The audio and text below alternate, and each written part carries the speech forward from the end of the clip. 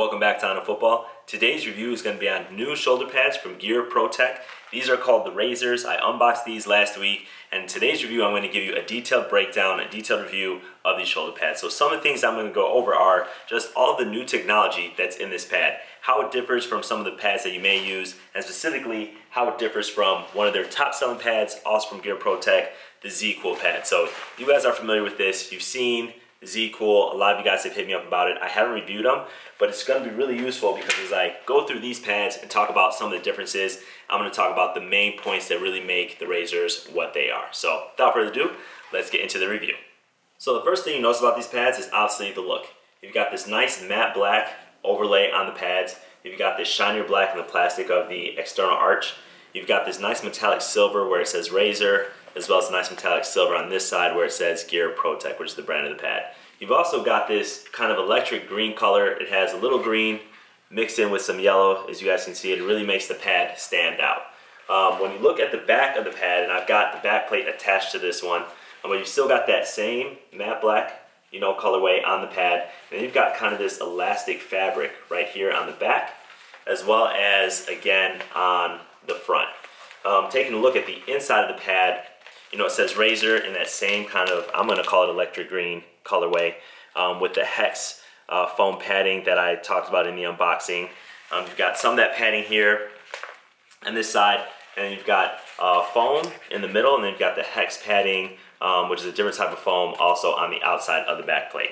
Looking at the rear of the back plate, you got that matte black with the metallic silver. So overall, when you just look at the pads, this is something that you guys are probably gonna like. It looks more like battle armor versus, if I show the Z-Cool real quick, these pads are gonna be a little more traditional in the look. They've got the gray plastic arch on the outside, and then they've got the patented Z-Cool arch on the inside.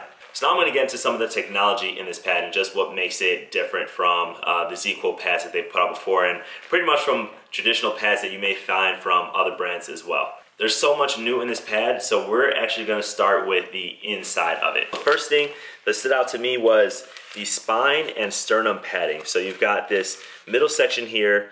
This is for the spine, and it's the compressed hex foam padding. It's the same thing that they have for the sternum, but you're not going to find this on a lot of other pads. So this is specifically going to go, it's going to line up right on your sternum, right in the middle, and on your spine. And if anyone's taking a hit in pads, you know that this is kind of the vulnerable area because you've got an arch here protecting this half, and you've got another protecting this half, and you've kind of got either straps or buckles, something in the middle connecting the two sides. So again, looking at the Z-Cool, you see here, this is what's connecting the middle. That's on the back. Here's what's connecting the middle on the front. And then when you take a look at it, you do not have that padding on the front or on the back as well. The next cool thing that I want to talk to you guys about is the customizable padding that sits right on the arch that's going to really customize the fit. So a lot of pads have these. You can take a look at them. They're right here. They're really to raise the pads off of the AC joint. I don't know if you guys can see it in the dark, but I talked about it in the unboxing. You can see it here. You can actually take out the pad with Velcro. This is the part that sits right on the shoulder. The difference is this, so a lot of pads have that, right? This is not something new that you're going to see. I always remove them because it's actually going to make the pad sit a little bit lower, which is good for me for, my helmet movement. On these pads, these are, because of the different use of the foam or the different type of foam, these are actually going to be much thicker. So I sacrificed some protection with my pads because I want to remove it because these are so thick and I want the pads to sit lower. The good thing about the Razors is that the actual customized pads that go on the inside are a lot thinner. So you take a look at that material and see how thin it is. The next innovation I want to point out is actually the comfort liner. This comfort liner here, I talked about it in the unboxing. I said how you can use it to customize the pad. It's not so much to customize the pads. I used them and wore them and tested them out. They actually have set places where you're going to apply the Velcro. But what it does do, it allows you to remove the comfort liner to wash the pads. So I've got a lot of you guys asking me, how do I wash pads? You know what, I honestly didn't know. A lot of them are hand wash. But these right here, you can actually pull this out. So here's the inside of the pad. And you actually take these and you pull it out. So this is the part that is on your body. This is the part that's going to be having the sweat even though this is a sweat wicking material, this is the part that's going to be in contact with your body, in contact with your body moisture and the sweat and everything else. So you simply just remove these with Velcro, hand wash them, let them air dry, and put them back in. Now obviously that's going to be different from something like the Z-Cool, again, their top selling pad, which is not going to have a removable interior liner. So how do you wash these? You've got to wash the entire pad, find a way to wash those. I actually, myself, buy new pads. So this is something that's really cool because you can easily take this out and you can easily hand wash it. Let's take a look at the overall arch of these shoulder pads. So you can see here in the video that you've got some plastic here, you've got kind of the spandex material, more plastic, and you got the comfort liner that I talked about, and then you've got this green Tec material, which is unique to the Razor pads. So the interior of the arch is going to be the patented Z-Cool technology. So the Z-Cool, when you take a look at it, it looks like you just have an external arch and then some fabric. So this Z-Cool arch here is actually going to be foam on either side with an internal arch on the inside. So that foam on either side is going to wick sweat away as well as protect you and having the foam on either side of it. Here, these are unique and different than any other pad on the market. These are the first pads that I've seen with this. But the actual arch is called the Dynamic ROM. I think it probably stands for range of motion arch, to give you increased flexibility. So I'm going to put them on and actually show them to you. But what they've done here with these pads is they built this external arch on the outside that actually allows you to lift your shoulder independent of the pad an additional 12 degrees, and that's really going to make a difference when you raise your hands to catch the ball. So you can see here I'm holding the pad, and you can see how this is actually going to move. See how this entire arch moves when the pad stays still. That's the hugest thing that you're going to see. That's probably one of the biggest innovations. There's one more I'm going to tell you guys about, but in terms of increasing your performance, giving you a higher range of motion, this is going to be something on all their pads that you have this movement right here. So you talk about the flexibility and not being able to move your arm or restriction, this is going to eliminate any restriction. Before I get to the other innovation, that's one of the unique selling points of this pad, we're going to take a look at this green foam portion called Tec. So I called it like a memory foam before, and if you push on it, you can see how it's soft. It's kind of a viscous material. They describe it as like a viscous elastic foam that's going to protect you a little bit more. So I can't really speak much to that in terms of what all those names mean and what they, why it's flexible or does mold to your body. But I will say that it is going to provide adequate protection for your shoulder.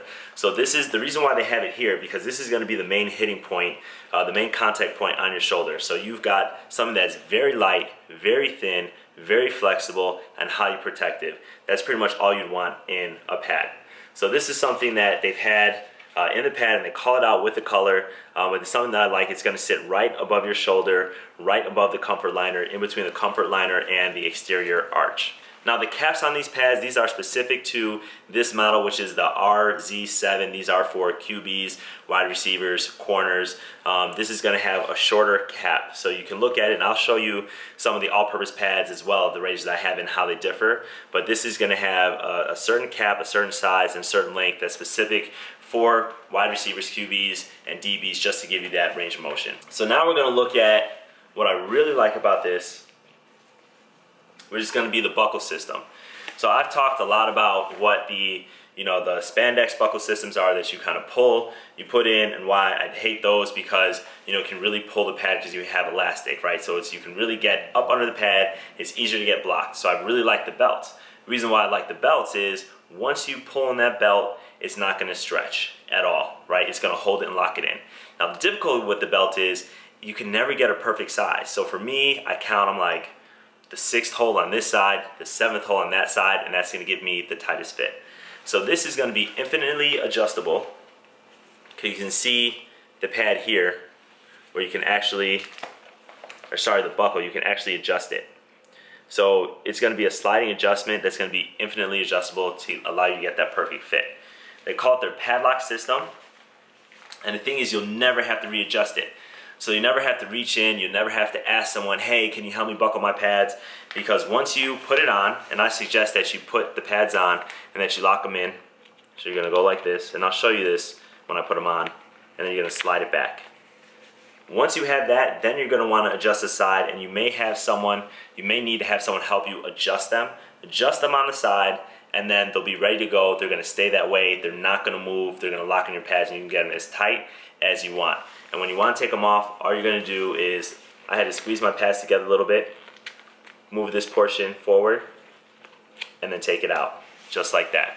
So that's going to be a nice, cool way. You're not going to have any extra hangover that's going to, you know, stick out of your pads. You're not going to have a spandex jersey. You're not going to have to tuck it underneath.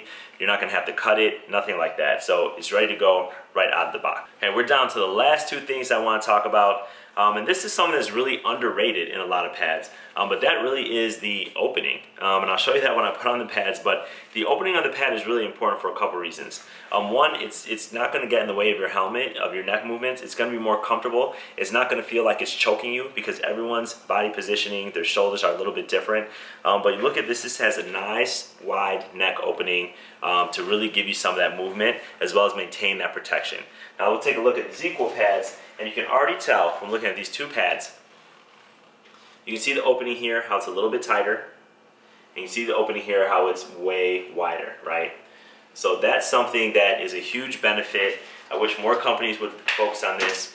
And there are companies, so this isn't the only one that have wider openings, but it is something that I want to call out because it's one of the most underrated features of a pad. Now last thing is the back plate. The back plate here, you can see how I attached it. There's actually 2 holes on the outside, and there's 3 holes that go up and down on the actual back plate. So the reason why they have 2 holes here is that any back plate from just about any brand can fit these pads. And this back plate can fit just about any other pad on the market, and that's why these are going to swivel. So I've showed you some other back plates before. Most of them swivel that have like one line going up. The ones that have 2 don't swivel and they can't fit multiple pads. So these are going to be good for you because you can buy them with these pads, you can buy them for other pads, and then just look at the design as well. So they're completely adjustable. They have 3 holes, so 3 different lengths, and you can actually put them on the outside or inside. I chose to put them on the inside because I kind of like the angle of the pads. Just with the razor, it felt, you know, cooler to me. Just like in all my reviews, I want to tell you guys the good things about the pads and the things I think could be better. It was really tough to find something on these pads, and there's only one thing that I think could be better on this pad, and that's really going to be the back plate. So to put on the back plate, you're going to have screws. It actually comes with 2 or 4 screws, 2 for each side, just so you have some extra. But the back of it, it's hard to screw in, and I'm going to show you with one of the extra screws exactly what I'm talking about. So these are the screws that it comes with. And the thing is, when you screw this in, just like this, you're going to use a screwdriver and you get the screw in. There's nothing to hold the back of it. So if you look at a typical helmet, which this is the same screw that goes in the helmet, there's usually some you know, plastic on the outside that's going to hold this for you, kind of like a wrench where you can screw it in tightly. That does not exist on the pad. So you're going to have to use needle nose pliers or just pliers in general to hold the back of the nut down so you can screw it in tightly. So that's the only improvement that I see on these pads. If Gear Pro-Tec, you could make something so you don't have to have another tool besides a screwdriver to kind of hold it in, because that's going to be really tough for one person to do alone, especially without the help of like an adult or someone else. So that's pretty much the only improvement that I saw with these pads. So now I'm going to try the pads on, show you how they fit, show you how they move with the helmet, and show you how they look underneath the jersey. So let's take a closer look at these pads. You can see how they fit. You can see the nice wide neck opening that I talked about before. You can see how they're nice and low and how they're compact and slim to the shoulders. So like I said, these are the RZ7s. These are the quarterback, wide receiver, DB pads. So now let's take a look at the back. So now you can see the low profile of the pads from the back. You can see where the back plate attaches to the back of the pad. You can see how it fits nicely in tune with my body. It's not too wide, it's not too long because it's completely adjustable. Let's take a look at the range of motion of the pad. You can see with the nice wide neck opening and without my jersey on, that when you lift your arms, that you're not going to choke. You can see here the range of motion with this pad. You can see how this was moved, and you see how this aids in the actual range of motion to lift your arm all the way up, almost completely above your head. Now you can see how these pads look under the jersey. Take a look at how low profile they are from the front. See from the side, from both the front and the back, that these are low profile pads. And when I put on my helmet, you can see the range of motion that I have with my head all the way to either side, turning my head around where the movement is not impeded at all. Now Gear Pro-Tec makes these pads in 3 different models. They've got the RZ7, which is what I'm wearing now, the QB wide receiver DB pads. They've got the all-purpose pads, which are the RZ15.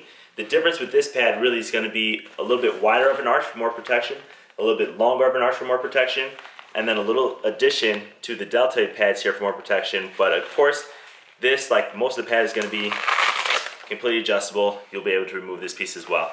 Then we got the RZ55, which is for OLDL. So I'm happy to announce that I'll be giving one of these pads away. You will get your pick of the RZ7, the RZ15, or the RZ55 in whatever size you choose. So how to enter this giveaway is down below, but Gear Pro-Tec is hooking it up. They're supplying a pad for one lucky winner. All you have to do is follow the instructions in the video description on how to enter this contest. In 1 week, I'll pick the winner and you'll receive your pads directly from Gear Pro-Tec. So if you like my review, remember to give me a thumbs up, share, subscribe, and I'll see you guys next time.